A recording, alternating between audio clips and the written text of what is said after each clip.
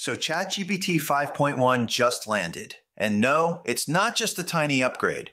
It's actually a pretty big glow up for how AI thinks, codes, and talks to you. First big change, adaptive reasoning.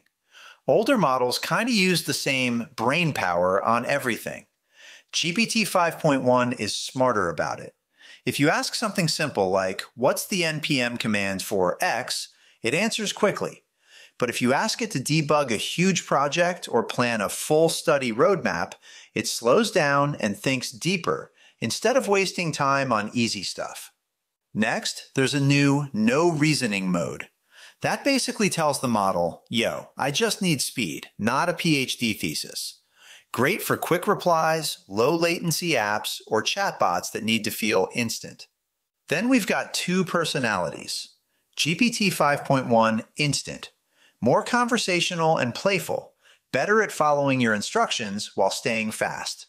GPT 5.1 Thinking, the deep thinker for harder problems and complex reasoning tasks. For coders, GPT 5.1 is a beast. It's better at multi-file projects, more accurate edits, and now it comes with new tools like Apply Path. Lets it edit code bases using structured patches, not just dumping text. Shell Tool.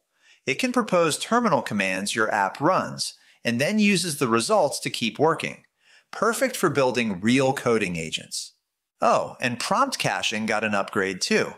Your context can stay cached for up to 24 hours, so long chats, coding sessions, or study helpers feel smoother and cheaper for developers.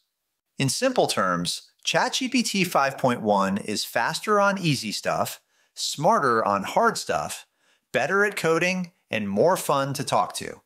If you could use GPT 5.1 for anything in your life, school, a side project, or even a game, what would you build with it first?